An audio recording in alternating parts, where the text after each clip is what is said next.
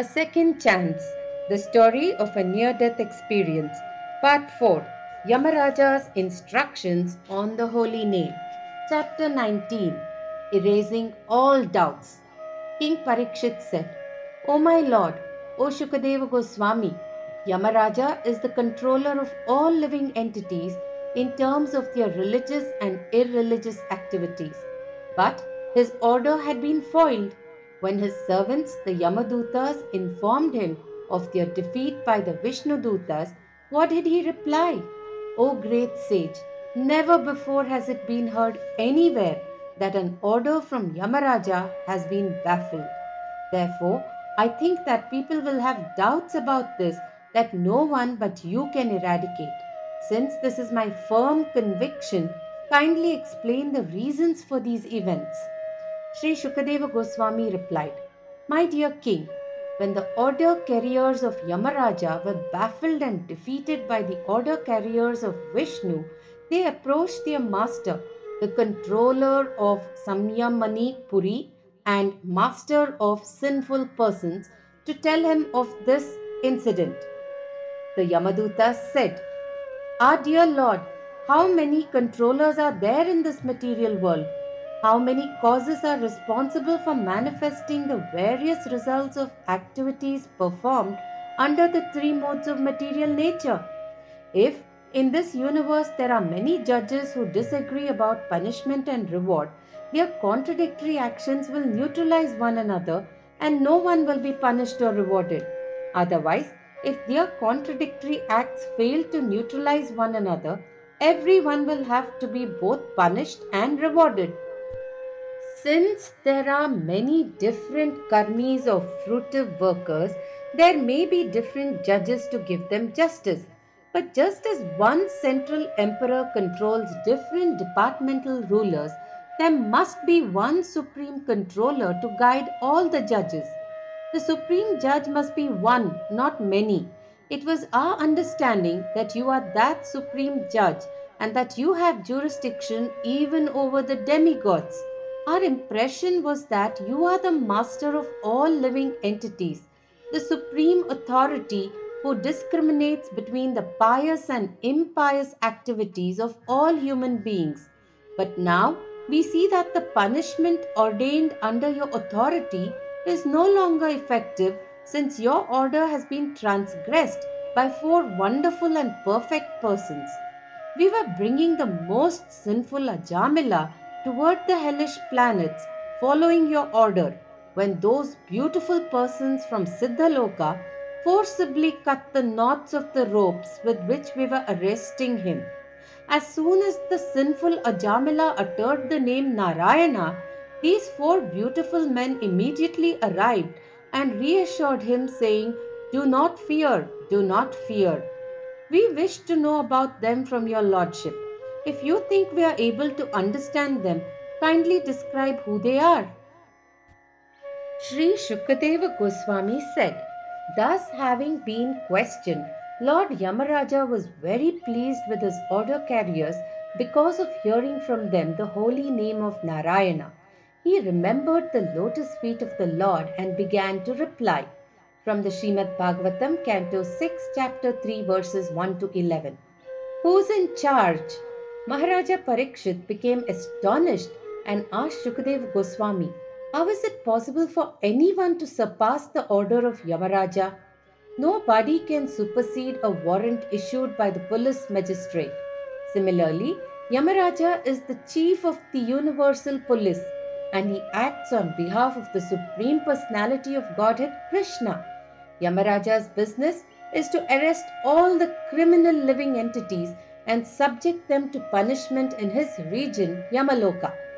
Sinful persons are taken there and put into various hellish conditions. The case of Ajamila, however, is exceptional. The Yamadutas were ordered to arrest him and bring him to the court of Yamaraja, but the Vishnudutas released him from their grasp. The Vishnudutas' interference with the Yamadutas was apparently unlawful.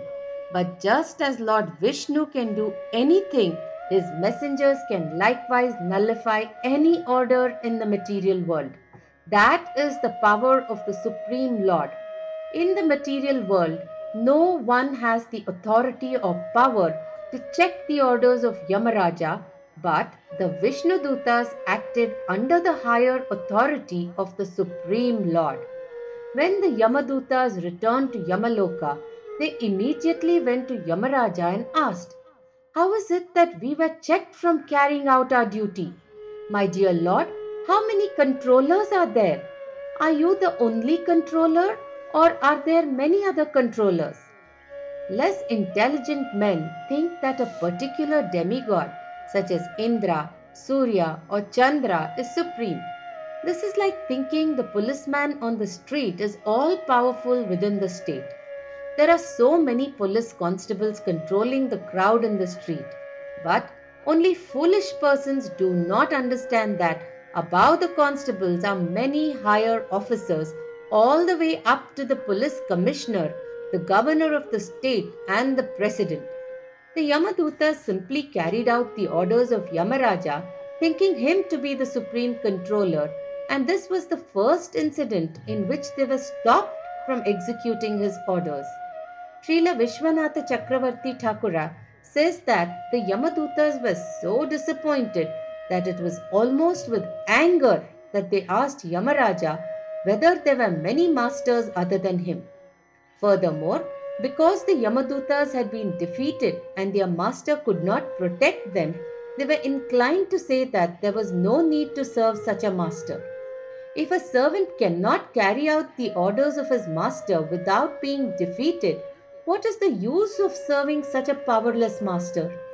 Because the Yamadutas had been stopped, they doubted whether Yamaraja actually had the power to punish the sinful. Although they had gone to arrest Ajamila following Yamaraja's order, they found themselves unsuccessful because of the order of some higher authority.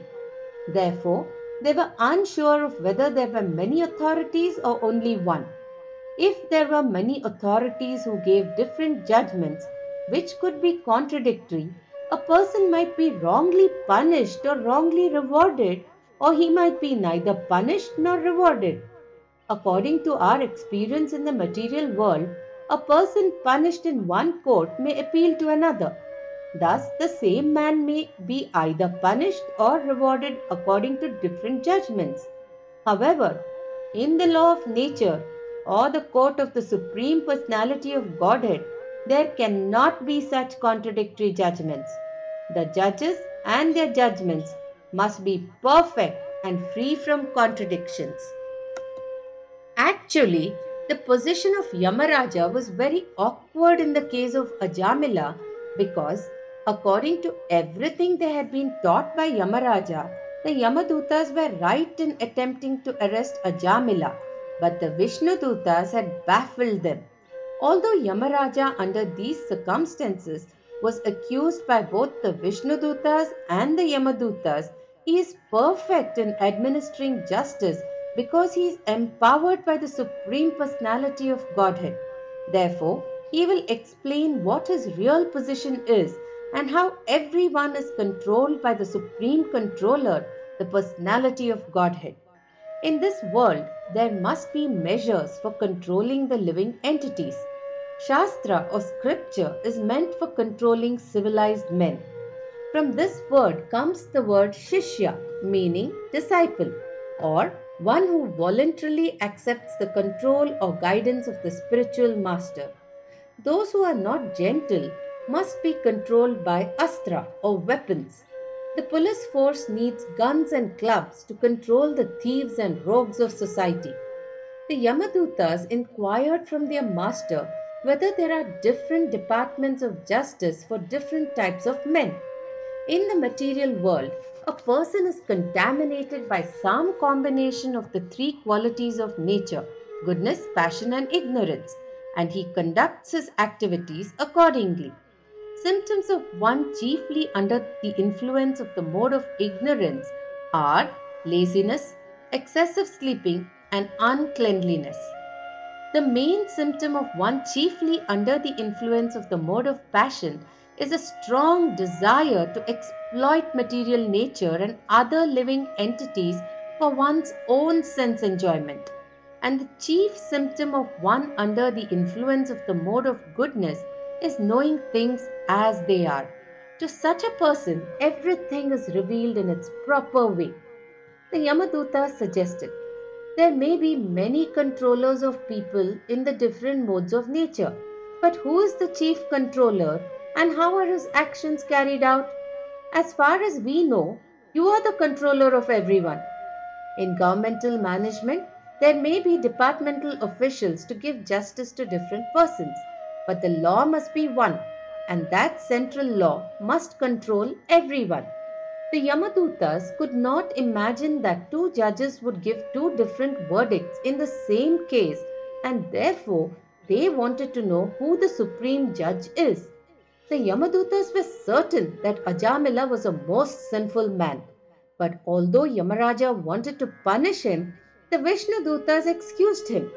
This was a puzzling situation that the Yamadutas wanted Yamaraja to clarify. The Yamadutas had thought that Yamaraja was the only person in charge of administering justice. They were fully confident that no one could counteract his judgments. But now, to their surprise, his order had been violated by the four wonderful persons from Siddhaloka. Srila Vishwanatha Chakravarti Thakura suggests that the Yamadutas may have said to Yamaraja, we think that your absolute power of controlling is finished because four very wonderful personalities checked us from executing our duty which you gave us. Vishwanatha Chakravarti also remarks that the Yamadutas may have wanted to bring the Vishnudutas before Yamaraja. If Yamaraja could then have punished the Vishnudutas, the Yamadutas would have been satisfied. Otherwise, they desired to commit suicide. Before pursuing either course, however, they wanted to know about the Vishnudutas from Yamaraja, who is also omniscient. Submissive inquiry. The Yamadutas said, we wish to learn from you what are the actual facts regarding this incident.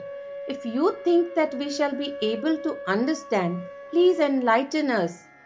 This is the way of inquiring submissively from superiors, not challenging. We shall always find that Maharaja Parikshit, Arjuna, and anyone else executing this process of spiritual enlightenment inquires with humble submission and a mood of service.